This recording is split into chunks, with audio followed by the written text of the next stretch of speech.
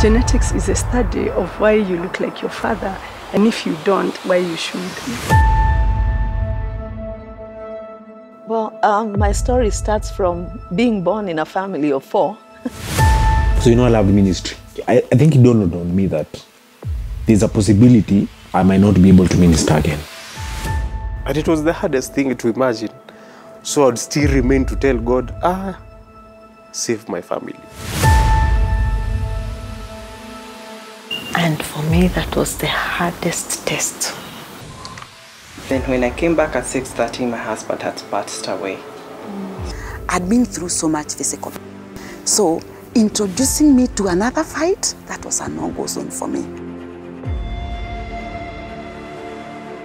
The children, as a result of what was happening in the home, were making choices that were definitely destructive.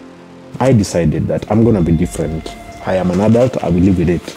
So I did walk away from matters Christianity. I'm just trying to live my life.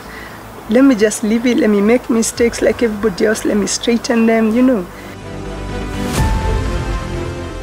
I realized that it was like God was like taking care of me and was like trying to save me from the other side where the devil would have like finished me. I had to trust that this God, who says he's the creator of the universe, imagine he'll take care of me.